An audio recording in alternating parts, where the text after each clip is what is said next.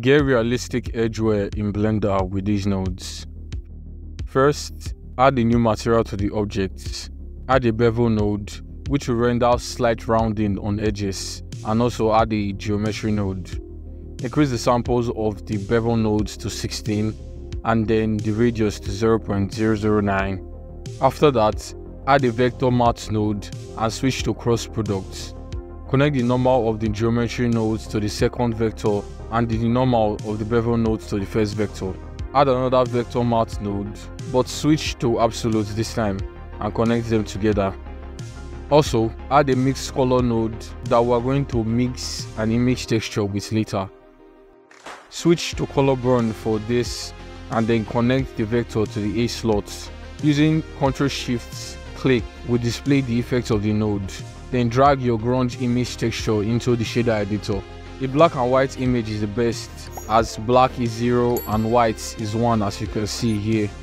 After that, connect to the other slot of the mix color node. With the node wrangler add-on enabled, press Ctrl+T to add a mapping node and a texture coordinate node. Reduce the factor to 0.3, add a color map node and tighten it up like this to bring up the whites. Then add a bump node and connect it like this. For the principled BSDF, increase the metallic to 1, reduce the roughness to 0.173 and the RRI to 1.2, and that's it for the metal underneath. For the weird edges, add another principled BSDF, add a mix shader node and connect it like this, and connect the color of the color ramp to the factor of the mix shader node.